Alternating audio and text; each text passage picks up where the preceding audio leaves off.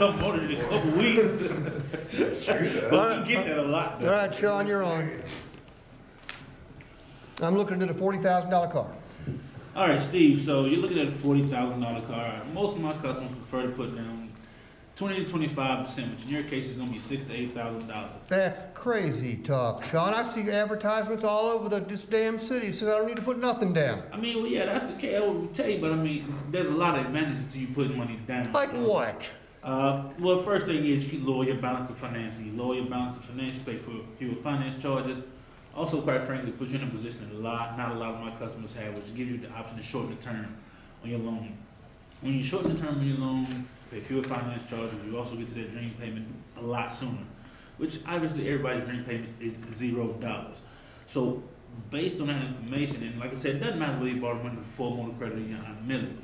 Lowering the balance to finance, shortening the term, it just saves you money in the long run.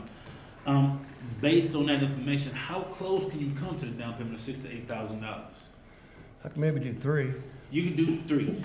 3 works. Now, as far as your taxes and fees, most people don't want to finance that amount. How much of that can you come up with out of pocket? How much are the taxes going to be? Taxes going to be run by $40,000 vehicle. You're looking about, let's just say $2,500. I guess I could pay the taxes too. All right, so you're looking at a total of $5,500 down. We'll get to taking care of for you any way you want to do it. Give that man a hand.